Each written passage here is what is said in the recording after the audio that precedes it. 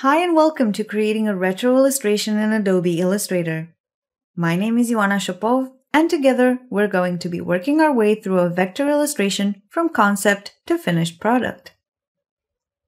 A lot of people are put off by the crispy sharp perfection of vector shapes, but a vector illustration doesn't have to be that way all the time.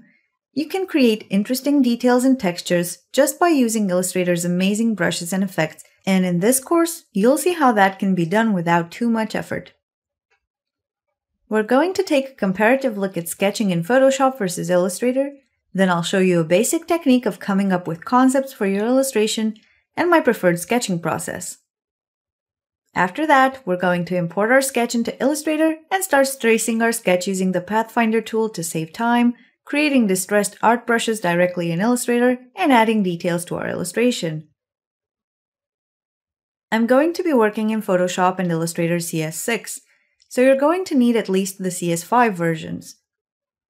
While you can work on the vector part of the process with just a mouse, I recommend using a Wacom tablet such as an Intuos or an Intuos Pro, especially useful in the sketching part of the process.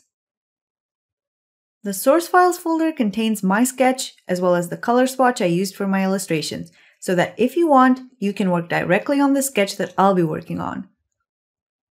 So without any further delay, when you're ready, join me in Chapter 2, in which we'll start off by talking about concepting and sketching for our illustration.